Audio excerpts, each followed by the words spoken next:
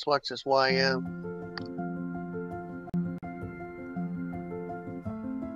Okay, bought the YM. +5. That's just a straight up speed tick trade. Those of you that are visiting with us and not talking, except for Paul, it's a straight up speed tick trade. Okay, see how we're channeling here? And then look at this momentum breaking out of the channel. Look how hard and fast that dropped right onto this support line. Then we got oversold. That's this bluish outline. I have a speed tick, which is this little arrow.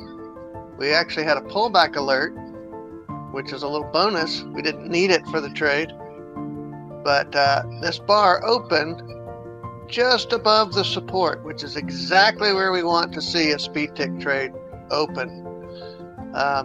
If it backed up a little bit, so you could have actually gotten a better fill, but it's not really a good idea to try to get filled down here on or below the line.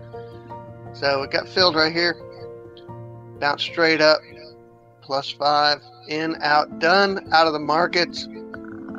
We're no longer exposed. We put money in the bank.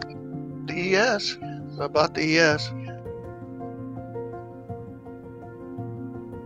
+5 on the ES. All right, so initially I was watching the RTY. It did not open with a rock star, so I looked over here real quick, noticed this one did. I hadn't been watching it initially, but we also had a nice hard drop here. See, we had this little channel going here. We broke out of that channel, dropped hard down here to a speed tick with a rock star, low of the day. Bought this pullback here. And now what it does, don't care. I'm in, out, done. I'm no longer exposed. Got my +5 and done.